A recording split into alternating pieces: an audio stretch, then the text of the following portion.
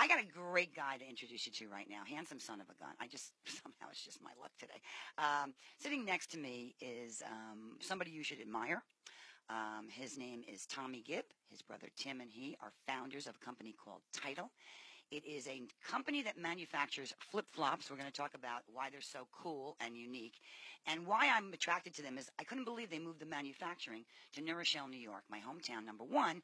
Thank you, buddy Vi, for pointing the story out to me. And people, always keep me posted on cool things. I love innovation, love entrepreneurship, and I love when people figure out how to do not only something cool, but good for the world at the same time. So, hi. Good morning. It's a long wait to get your turn here because we were going to go up earlier. Hey, Tom. Hey, Debbie. How you doing? Good to meet you. I want to talk about you and your brother and your family, if I may, and how you got into the flip-flop business and why they're so fabulous and why my toe hurts when I put the thing in the middle. So let's start with, where are you from? Kansas? Actually, we were born in Nebraska. I knew it was close. I knew it was far away. Like, where do these people come from? Nebraska. You came from Nebraska. No wonder you look so wholesome. You're like really wholesome looking. Nobody wears flip-flops in Nebraska. Correct. Nobody wears flip-flops in Nebraska. So now you got a guy and brother from a family business of shoes who went into the TIDAL flip-flop business. What did your father do? Tell everybody. That's kind of cool. So growing up, my dad was in the wholesale footwear business, and he actually ran the international division for 9 West Group here in Westchester. And actually, Timmy and I grew up around footwear and retail accessories. My parents owned stores prior to my father going into wholesale. And we were moved out to the East Coast when I was 5 years old. And I actually went to school to be a banker. And tying back to 9/11, I graduated from Penn State in 2001 and was going to Wall Street. I graduated in August, had an October start date, and 9/11 happened in the middle. There was the bank I was going to work for laid off consequently 6,000 people. The world more or less ended through a series of events. My father suggested I had moved out to Colorado, and I was a ski bum for a little bit. You make a good ski bum. And my father suggested I come back to reality. And I hate when they do that, don't you? When the parents suggest coming back to reality. And Such a bad suggestion. I started working at 9 West Group, and from there went on to a company here in Greenwich, Mark Fisher Footwear, who's one of the founder of 9 West's son, and worked with them for 12 years and produced a lot of shoes for a lot of big brands. And your story is fairly amazing, particularly. Can I just move my mic a little, Bob? I'd like you to. Would you like me to? How's that? Always makes a big scene noise when I do that. I have to tell them. Thank you. The fact that you were on your way to Wall Street during 9/11's, moment there, and we're the day after 9/11, 15 years later, and you had to take another path. Does that every year mean more and more to you that you had no choice, so you made a choice that's actually having an impact on the world that's sort of relevant? Yeah, it's pretty cool. Me and my brother take a step back whenever we can to just think about what we've done, and a lot of people talk about making change or making America great again, and we're really trying to do it on the ground and do everything we can in our sphere of influence. You stare at people's feet all day for a living. I can't imagine how many feet. You don't look at people the same way most people look at me. Don't you always look down at their feet? I am guilty of that. Do you like feet? Feet are an interesting part of the body, but... How many bad feet have you come across in your day? Significant. What percentage of people have nice feet?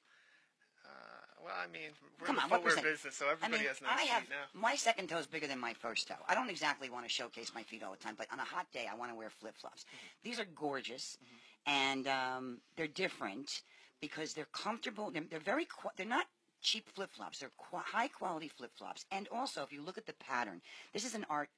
Who is this? Whose pattern? Keith Haring. Keith Haring. You guys not only are making quality products, but you're licensing cool artwork to put on them. Who chooses the artwork, and how does the deal go? So, we decided when we developed this product and the way we print our shoes, we have a really innovative printing process, and we wanted to showcase that, and what better way to do that than with art. And we hooked up with a few artists past and present, and secured licenses with the Foundation for Keith Haring and Jean-Michel Basquiat. We also work with Peter Tunney, who's still a local artist down in Chinatown. And it's been a really cool experience because we have innovative processes, and we wanted to show iconic artwork.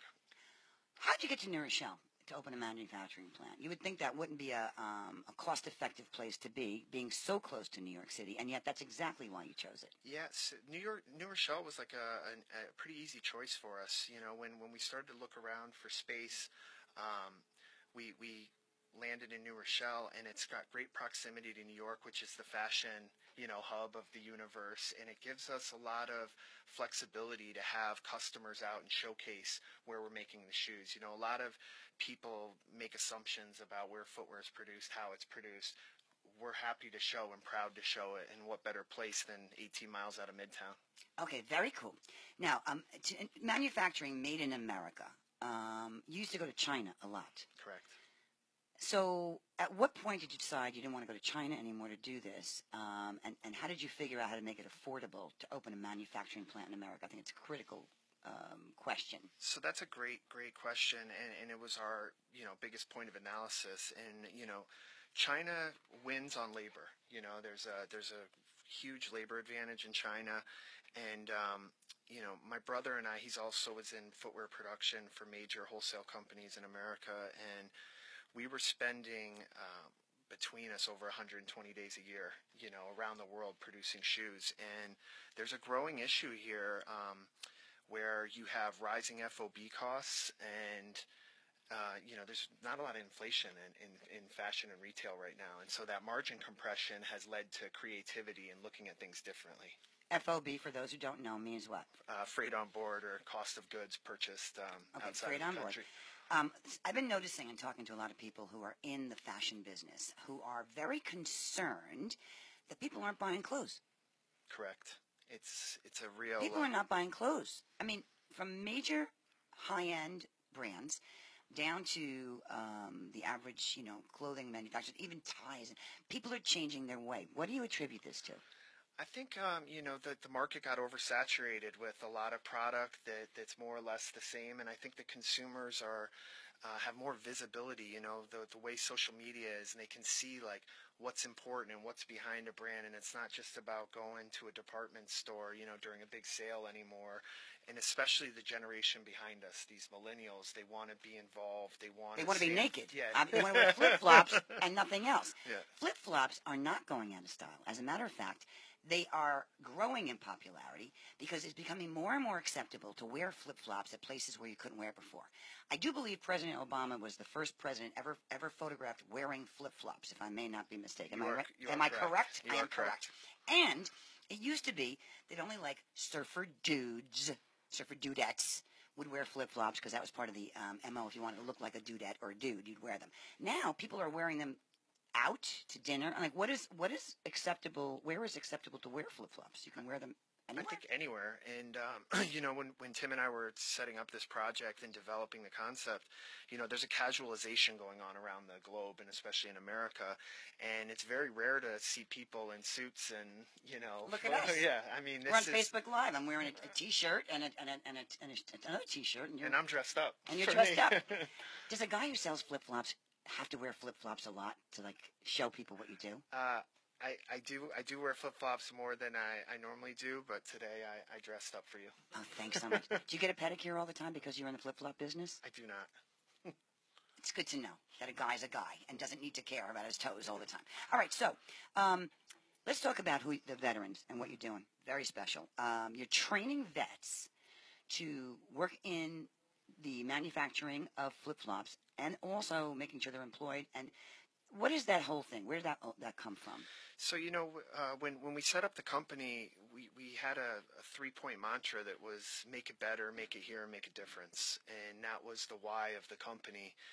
And, the making it better, we have really cool production processes. We use materials that aren't typically found in this category of footwear. Like, what do you use? We use a polyurethane molded blend that is much superior to the EVA typically found in flip-flops, and it gives like a lot of support, resilience, bounce throughout the day as you wear them.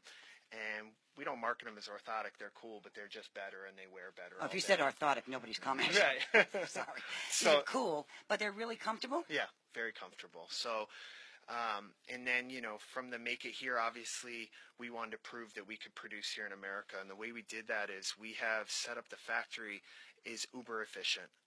We are next level efficient. So, what would be a mile-long production line abroad is a very different looking process in our facility where it's almost just in time all the time, and it allows us to we have a lot of flexibility, a lot of innovative processes that allow us, because we can't compete on labor wages, so we compete on process and efficiency. Just in time all the time. Sounds like my whole life, just in time all the time. Did you bring more flip-flop colors to show? Okay, because this is guys, girls, kids too? Not kids. Okay. But being that I have a 2-year-old, that's quickly on Okay, so we've got some pinks here.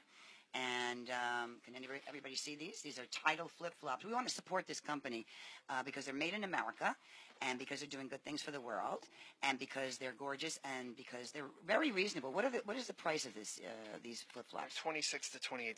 So and haven't big stores just taken orders? Name some of the stores. We're currently found in Bloomingdale's, Nordstrom's, Lord & Taylor. We did projects with J. Crew, most of Urban Outfitters, most of the key American retailers in the fashion group. These are very, very cool. Is it safe to say that these are safe to wear? Yeah, I mean... You know what I'm saying? People, wearing flip-flops all the time can't wear them everywhere for safety reasons. So does it come with a safety warning? Like you can only wear them at your mother-in-law's house and not, on the job site? I mean, we encourage people to wear them as much as possible, okay, wherever is possible. And going back to your question about the veterans. Yes, talking about the veterans. So the point about the efficiencies in the process we developed was we have very state-of-the-art equipment in the facility, and we needed a workforce that was trained and capable and motivated, and we have always wanted to make a difference in that sense, and neither Timmy or I serve, but we do feel so lucky every day to have this opportunity. And we made a commitment to hiring veterans. We also support an organization called Heroes in Transition with a portion of our revenues, and it has been unbelievable that the hires we've made. These guys have created a culture and a brotherhood and a feeling it's kind of like contagious. Like when you're there, it's a really. Do you have any cool. women working at this company? We do. We have actually a mother of one of our guys works with us, and we're just in the process of hiring 2 other women. How many people are working in the manufacturing plant right now? There's 7 people on the floor. 7 people. And how fast are you turning out stuff? So we're making about we're making at least 600-700 pairs a day with 7 people. So it's a pretty good job. And is it bad luck to put new shoes on some kind of table thing? I haven't heard that, but it was an old wives' tale. We got to get everything on the floor just in case. All right. Anyway, TIDAL, we got you to pay attention to a very important business. We'd like to support them. They are manufacturing made in America, and they've just taken their operations to New Rochelle, New York. This is Tommy Gibb, brother Tim Gibb, founders of TIDAL, making great products. Flip-flops are going crazy, so buy theirs, doing good for the world too. Tommy, thank you. Thanks so much for having me, Debbie. Pleasure meeting you. Great to have you in studio, and I'll be stopping by the plant. I want to see how this operates. Yeah, okay? we want to have you over. Okay. Stay tuned. More Made in America. What products are being made here that you had no clue? All right, come on back.